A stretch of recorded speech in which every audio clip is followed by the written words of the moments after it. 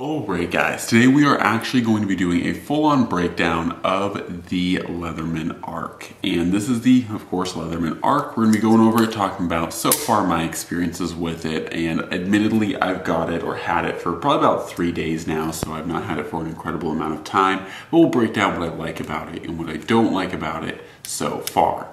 So of course, I did a video, just a little almost pretty much teaser of this knife when it first came out and talked about the 5 things that I don't like about this knife. And I would say that still most of that is true. And for those who don't know, the 5 things I dislike about it. First off, I feel like it was a little bit of an overpromise with the 20 tools. Not a huge fan of the actual, like, you know, they're calling like this little strike face area, you know, a little strike plate, calling that a tool. And so not a huge fan of that. I also really dislike the thumb stud on this guy. So the thumb stud is something that I think adds an extra catching component when you're cutting through things.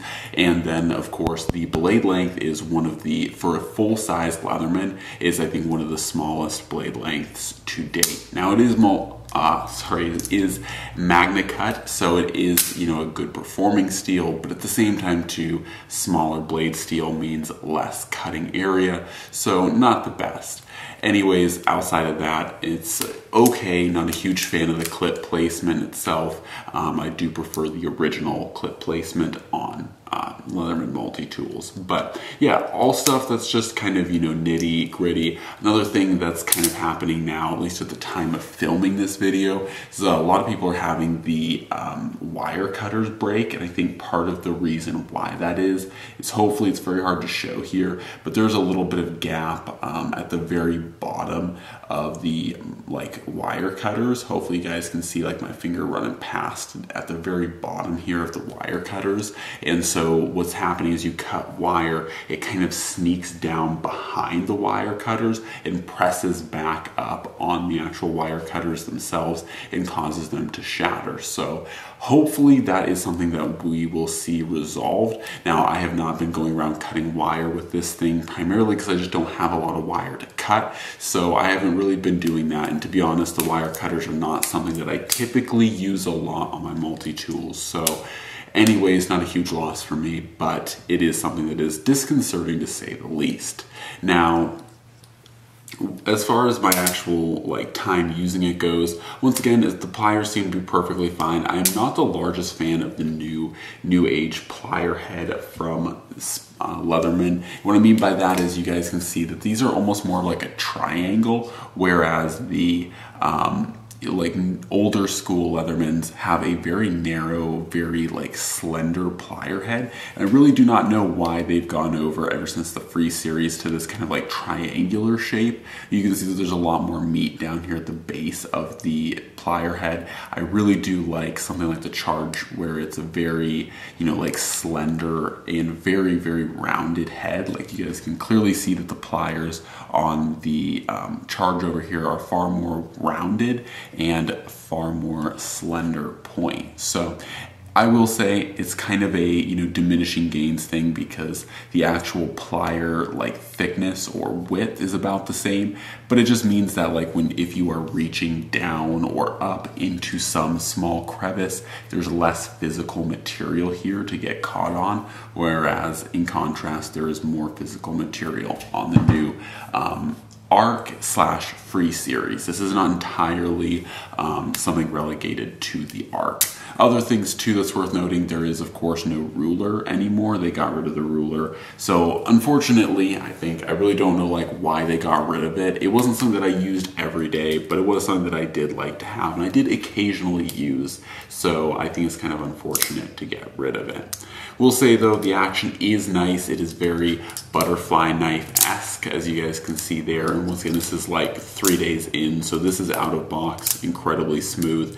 And the other thing that I will say I do, for the most part, like, is that because these multi-tools now, or things like the Leatherman ARC and Free series, are all outside accessible tools, so all the tools are accessible from the outside, like you don't have to open the multi-tool up. But what they also did was they created a free-flowing handle. And what I like about this is the fact that in the original kind of Leatherman multi-tools like this one's not the worst offender for me, but there are some that there's just a lot of of dust, there's a lot of debris that gathers in here, and you can't really clean it out that well. So I do actually like the fact that these are free floating, or like these are open, and for that reason that you can clean them out, and that dust doesn't just build up in your handles and gunk up the performance or action of your tools. So I will say that is a smart move, and I do like that for the most part when it comes to the newer multi-tools. It also kind of adds a cool effect when you look in, you can see your plier heads as opposed to it being all closed off with the older school multi-tools. Now, do I think this thing is worth it? I think a lot of people are complaining about the price of this multi-tool.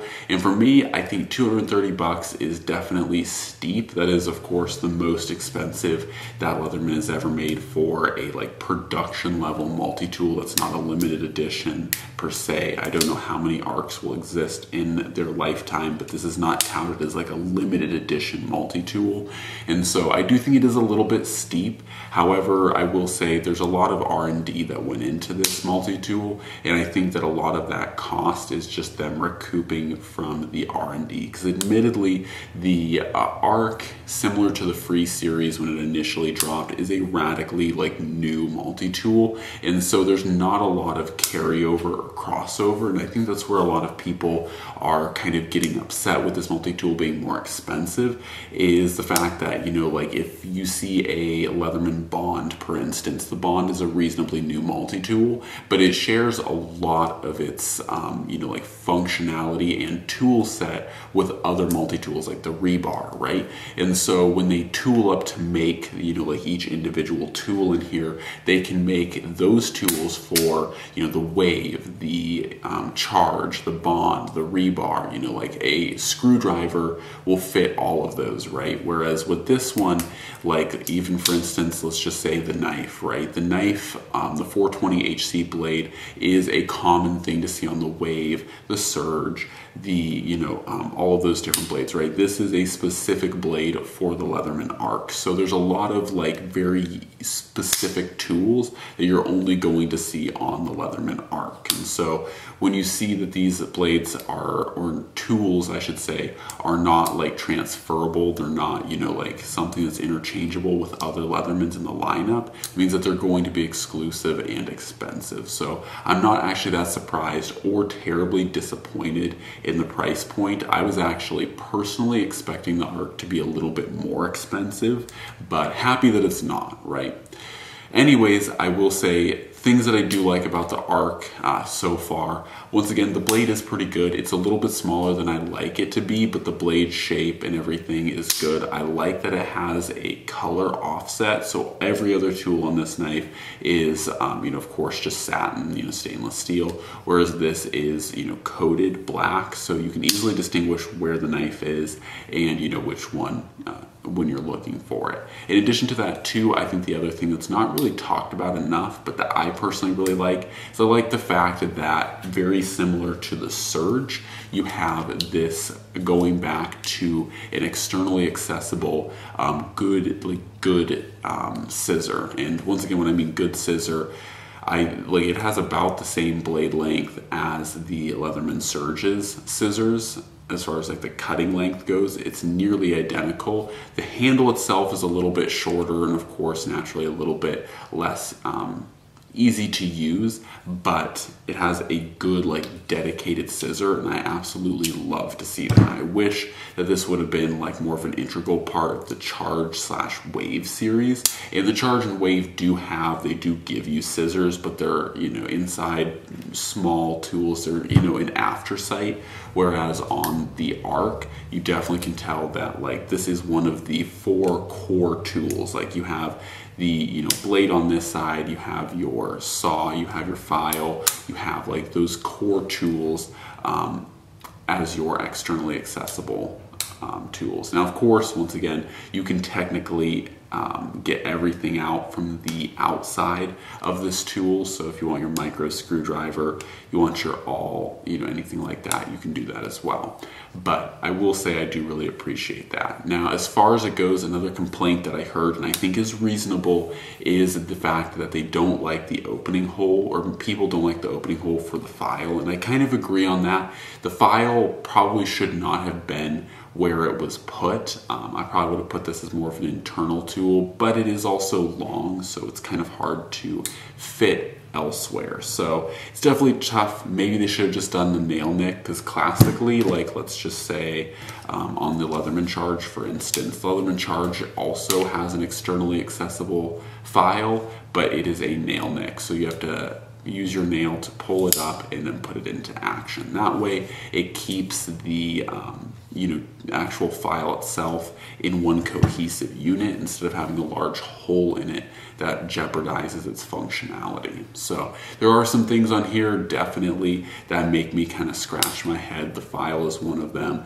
where it's like, what were you guys thinking? Once again, it's kind of also like the thumb stud on the blade, where it's like, what was Leatherman thinking? Because in my opinion, like, we already have really solid opening holes on other Leatherman knives, and I think there is a genuine purpose to that. So anyways, there are some other cooler things on there. Of course, you have the externally accessible saw, I should say, and the saw is nothing too special. It's literally basically just a modernized version of the original saw. It doesn't really, basically has the same cut pattern, has the same kind of angular tip to it, so it's a solid addition. I don't have any issues with it, but you know, just another good solid tool. So anyways, kind of wrapping it up, I don't have a whole lot to say about the Leatherman ARC. It's a good tool. I think it's a little bit expensive, but it's also very proprietary, and it's, once again, you know, Leatherman's pushing in this new direction with the Free Series and the ARC, and trying to go for a more modern take on their classic tools. So the ARC, I think, is a step in the right direction. It's not perfect, but it is a step in the right direction. And I will say, being the only ones to be using a genuinely high quality knife steel or blade steel on their like multi-tools does give them a serious competitive edge, because there are weirdos like me that like to carry a main blade and then a multi-tool, but a lot of people that carry multi-tools just want to carry the multi-tool. They don't want to be burdened down with an extra like blade, because their blade on their multi-tool is garbage. So I think it's a step in the right direction, and most importantly, I do think that other companies such as SOG and Gerber will copy this design, and or at least the materials used. So anyways guys, hopefully enjoy the video. As always, God bless, and I'm out.